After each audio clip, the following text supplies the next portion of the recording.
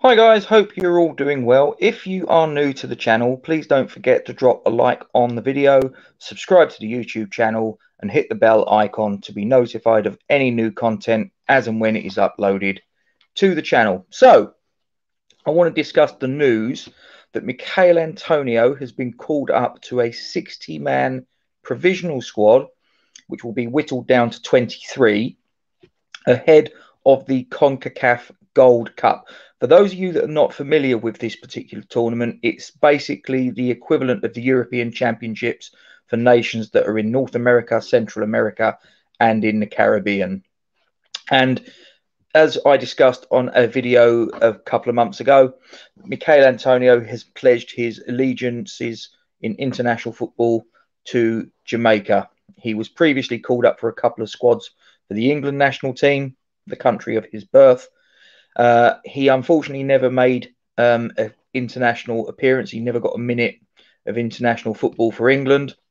Therefore, he is still eligible to play for the country of his parents' birth, Jamaica. And as I say, he's now been called up for the Jamaican national squad for a 60-man provisional squad ahead of the main tournament, which will be 23-man squad. Now, for Michail Antonio, as I say, he's now the wrong side of 30. Sorry, Michail.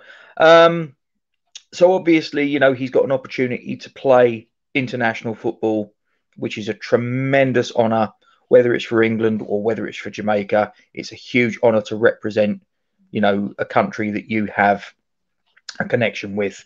Now, I'm absolutely made up for him. He's a real character at West Ham. He's been a fantastic servant and, a real good guy, comes across really well.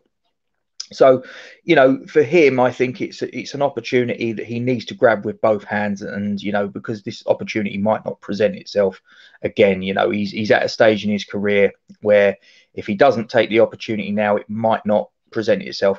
Don't forget that we've got a World Cup next year as well. So if he makes the 23-man squad for the Gold Cup and he does well, then there's no reason to think that he couldn't possibly, if Jamaica can manage to get to Qatar next year, that he might not be part of it. That would be an absolutely fantastic and, amazing story for a guy that started his career at Tooting and Mitcham, in non-league. Absolutely fantastic story.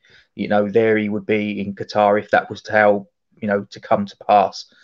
So, like I say, for him, I'm really, really pleased if he can get the opportunity, if he's part of the 23-man squad, and then going on from that, possibly finding himself at a World Cup.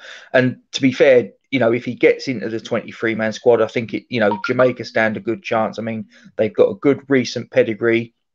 In 2015 and 2017, Jamaica made the final. They were runners-up both times, unfortunately, but with him in the squad, if they get to the finals, who knows? He might be the little bit of the difference between success and failure. Who knows? However, I then take off my personal feelings and put on my West Ham hat, and then I become a little bit worried because obviously we know that Michail Antonio has something of a questionable injury record. The hamstring issue that keeps flaring up every now and then during the course of a season and puts him out for games here, there, and everywhere. Obviously, from a West Ham point of view, extra games is going to be extra wear and tear on his already fatigued hamstrings. And obviously, from a tiredness point of view, he's going to be jumping on a plane, going across to the Caribbean, playing football, coming back.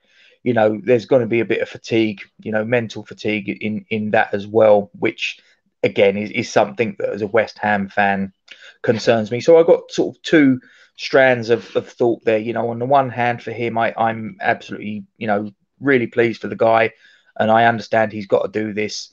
But from a West Ham point of view, I do think it's detrimental to West Ham, as a team, in both Premier League and in European competition. Don't forget. So, tell me your thoughts. You've obviously got the ticker at the bottom. You've got our Twitter, our Facebook, and our Instagram pages. So, please do let us know your thoughts. You've got the comment section below. Tell me what you think. You might agree that, you know, this is a good thing, or you might think that it's a bad thing.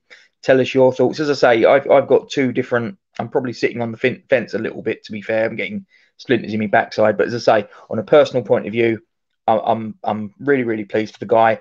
From a West Ham point of view, I'm not too sure it's great news for us, to be perfectly honest. But let us know your thoughts.